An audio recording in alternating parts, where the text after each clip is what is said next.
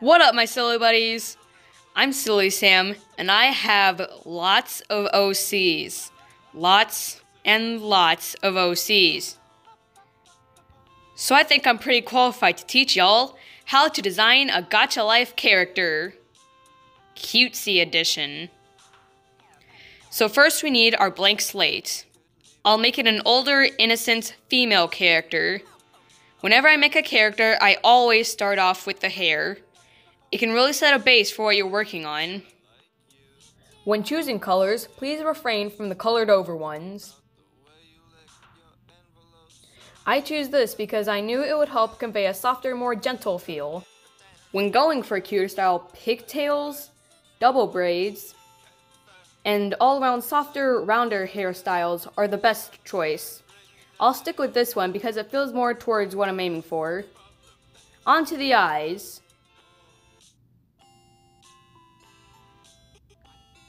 When choosing colors for the eyes, please refrain from making them the same color as the hair.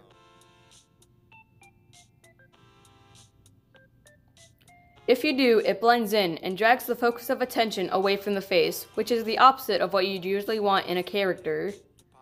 Now for the clothes. Here are the basic rules. Softer, rounder, more cuddly clothing is the best choice for a cuter character. Now to discuss colors. Choose two main hues.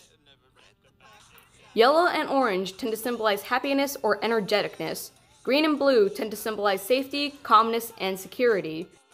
Light blue and yellow tend to symbolize a calmer happiness. Purple and pink tend to symbolize a calmer girliness. Red and pink tend to symbolize a more passionate and lustful feeling. When choosing colors, please refrain from highlighter colors. Instead, use dull or pastel colors. One of the many reasons people don't like bright colors is because it's distracting, taking attention away from the face. Also, it hurts people's eyes. So clothing colors have to keep attention on their face.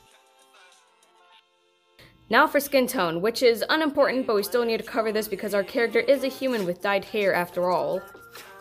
Have it make sense with the character's day-to-day life. She'll spend most of her time inside baking cookies, and she spends a few hours a day selling them to people. Lastly, a name. I'll call her Chamo for those Khmer speakers out there. Description time! Hello everyone, I'm Chamo Bright, Sam Bright's younger sister. I dyed my hair because I love these colors, and wear contacts to hide my right eye. Hey, I think they look cool. I know you do, you tell me all the time. Bye. I'm blessed to have her as my sister. I enjoy making brownies and cookies alongside other baked goods. I also like heartwarming stories and taking care of animals. I love taking care of animals so much that I decided to become a veterinarian. This is Charlie, a chicken I'm pet sitting for one of my friends. I live in a small town in Iowa, so I care for all kinds of farm animals. Chickens are my favorite, though. I hope this was enough, and thank you for listening. Hope you enjoyed watching this video. If you did, be sure to click that like button.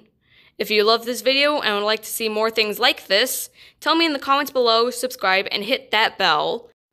That way you won't miss out on my videos that come out twice a weekish. Goodbye!